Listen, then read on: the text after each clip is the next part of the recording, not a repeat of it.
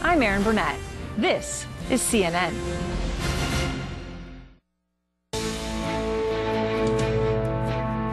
Janet Mock has a remarkable life story. Janet was born a boy, and at the age of 18, she took the extraordinary step to become the woman that she is today. But Janet went even further in 2011, revealing her secret to the world in a profile in Marie Claire magazine. Janet's now a fierce advocate for the transgender community and is telling her story in the new memoir, Redefining Realness, My Path to Womanhood, Identity, Love, and so much more. And Janet Mock joins me now exclusively. How are you, Janet? Very good. So this is the amazing thing about you. Had I not known anything about your story, I would have had absolutely not a clue that you had ever been a boy, a male. Mm-hmm. Which makes me absolutely believe you should always have been a woman. And that must have been what you felt when you were young. Take me back to when you first thought, this is not right. I'm not Charles, which was the name you were given when you were born in Hawaii. I'm a woman. I'm a girl.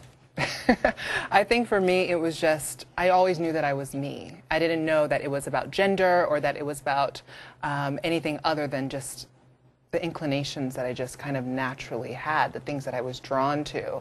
My mother loves to say that I was a very vocal and adamant child. She remembers that when I was 3 years old, I landed in the emergency room for putting one of her earring backings into my ear and it went down. I don't really remember the memory, but I do remember the vanilla ice cream that I got to have afterward. Did you ever feel like, say, I can't deal with this, I'm going to have to go back to being a boy, Charles? At what point did you change your name? I think for me, it was a series of little bitty steps, which I do detail in the book. But for me, there was never any turning back. It was always moving forward. When you began wearing the girls' clothes at school, was that when you began calling yourself Janet, or was it after you had the operation when you were 18? It was way before that. I was named Janet because of my love for Janet Jackson, because of our shared cheekbones and smile. You do look a bit like Janet Jackson. I don't want to say anything, but now you've raised the spectre. Well, I've interviewed Janet. You look very like her. I was very much obsessed with the Velvet Rope in high school, and I was very emotional at that time. And that album just spoke to me, and it was something that I think it spoke to a lot of people who felt different. Janet was fierce on that cover. She was fierce in it. She talked about her sexual orientation and her sexual fluidity and, you know, domestic violence and all these dark things within that album, which empowered me growing up. I'm seeing a bit of Janet and a bit of Beyonce, especially with the hair. Oh, I live for Beyonce. And the dress, because this is very like the dress Beyonce wore when I interviewed her. Not that I can remember every second of that day. Well, I live for Beyonce, so that's a very great compliment. Thank you. So here you go. I mean, it takes a lot of courage, this. You're going through school. You've gone from Charles to Janet, from boys' clothes to girls' clothes. And you've coped with all the teasing and the bullying, and you've come through, and it's made you, I guess, strong in your head enough to say, I'm going to go through properly with this and become a woman. I'm going to have a transgender operation, which is a huge thing to do at 18. Tell me how you felt when you actually were approaching the operation. Well, that was a big step in a long journey, right?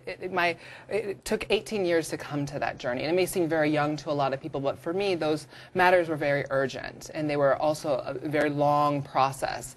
And so for me, it was a step for me to move closer to me. It was a reconciliation with myself. It was kind of a stamp of personal approval of my own womanhood. What was the moment after you had it, when you looked in the mirror and were finally able to think, wow, that is who I'm supposed to be? It felt validating and affirming. But was there a moment, was it immediately afterwards, or was it a month, a year? I think it actually came before it. I think the road coming up to that was actually a bigger journey for me, a bigger sense of validation. A proper adulthood.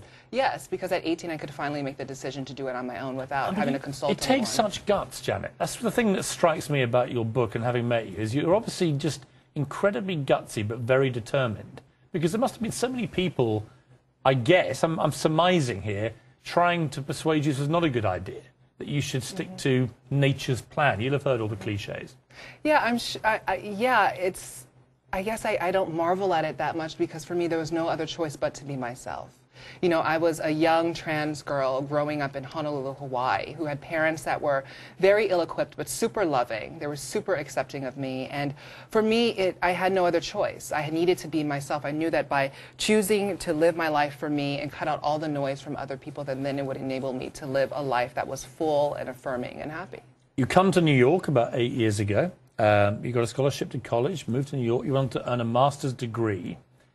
When you first got to New York City, what was that for you after all you'd been through to get to this thriving hub of all types of people?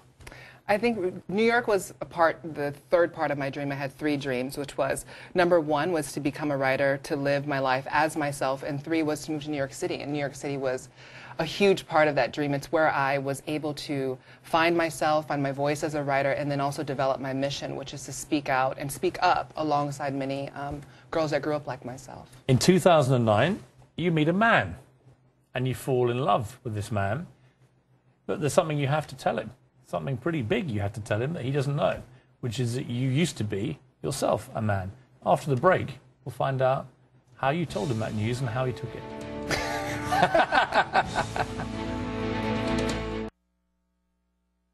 Piers Morgan Tonight, sponsored by The Monuments Man, in theaters Friday.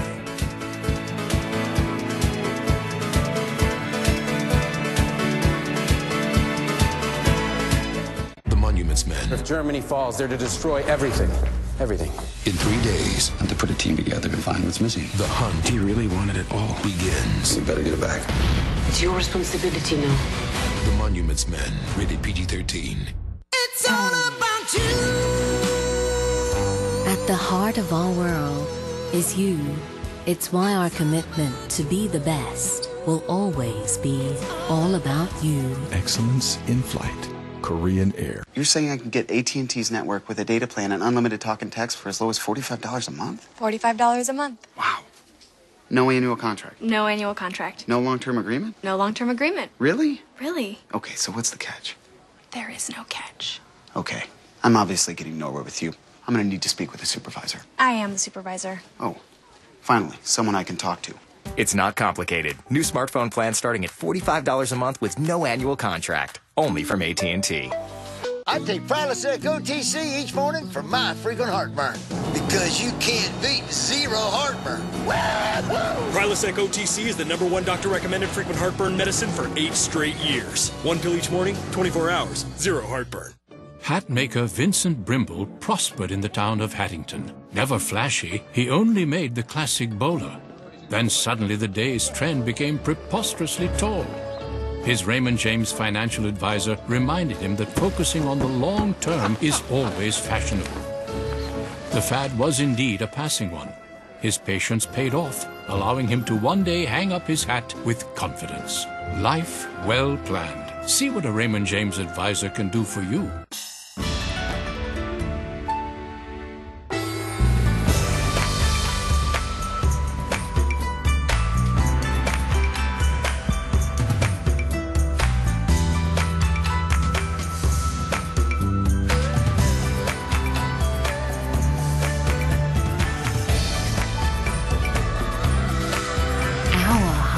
Story.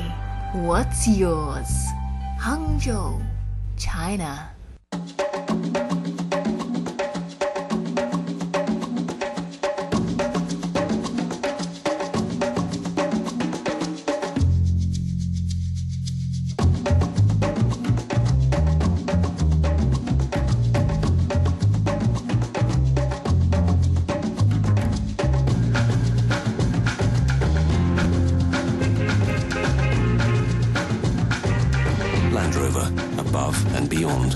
Let me tell you something about my cat. Time. Oh. Sign up at eharmony.com. We'll find the perfect guy for you. Time. Stop waiting. Start communicating for free today. Departure, arrival, check-in, connect, explore, escape, savor, new friends, old friends, best friends. Book our bed and breakfast deal and be a weekender at Hilton Garden Inn. Back now, Janet Mott, the author of the revealing new memoir, Redefining Realness. So come on, then. You meet this guy. What are your thoughts? This is a big moment for you. For me, I was just in love with another person, and I think that he was also falling in love with me. I had much history. I've been dating since I was 16 years old, and I've exclusively dated men, and I've told many men throughout my journey, and a lot of that is covered within Redefining Realness. And I think just to rewind there, when you had told these men the news, did some of them run a mile? Did others surprise you by being very supportive? I mean, how did men react? They were all very mixed. I think disclosure is frightening for anyone that's telling anyone about their past. And for me, I think that the through line there is that we're all looking for someone to love us for fully who we are, not despite of ourselves, but because of ourselves. And for me, I was incredibly lucky that I found someone that wanted to just love me. And also, he's lucky to also be with me. And that's something that must be also stated. See, of course. Listen, he's the lucky one here. Let's be under no illusion. But there you are. This guy's called Aaron. He's a photographer, designer. In fact, he designed the cover of your book here. Beautiful cover. It's a very talented guy, obviously. And you know you've got strong feelings for him, and he has for you, and you've got to tell him this news. It must be a big moment because you really care for him. Mm-hmm. It was major. How did he react? It was a pivotal moment. For me, I was the emotional one. Aaron he's a very steady, stable, even-tempered, loving man. And so he asked to give me a hug. And that's something that is talked about in the book. I don't want to give away too much, but we are still together, and I'm very happy with our dog, Cleo. Would you like to get married? Yeah, I would. You know, one day, yes. See, that suggests to me that maybe there's something going on I don't know about. No, nothing at all. He hasn't popped the question yet? Not yet, no. But I would say yes. Obviously, when you did all this, and then you wrote the Marie Claire piece, and now you've got the book and stuff, not many people have come out and been quite so brave and frank and honest about being transgender. You can see now people like Laverne Cox and others, appearing now in a more mainstream way, and I guess helping the American people and other countries come to terms with this as being a perfectly normal thing. For you, it's been a real struggle that you talk about very honestly in the book. To those watching here who might be like a young Charles and still feel they can't go through with this, but feel desperately they want to be a woman, what's the best advice you would give them?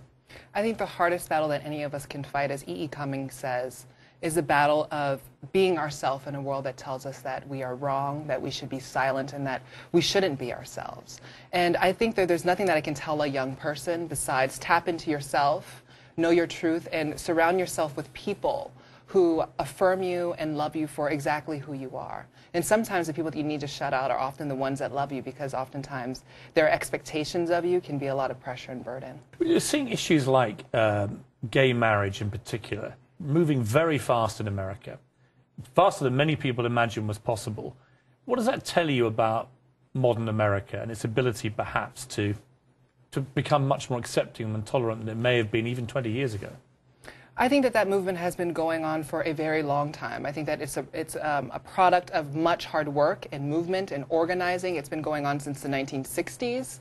And trans people were also very much a part of that movement. I think of Sylvia Rivera, Marsha P. Johnson, Miss Major Griffin Gracie. These trans women were also on the streets there fighting for their lives that night. And so for me, I think that America is about self-determination and exceptionalism and exerting who your identity is in a world that hopefully becomes more and more safe to express yourself and be very open about who you are.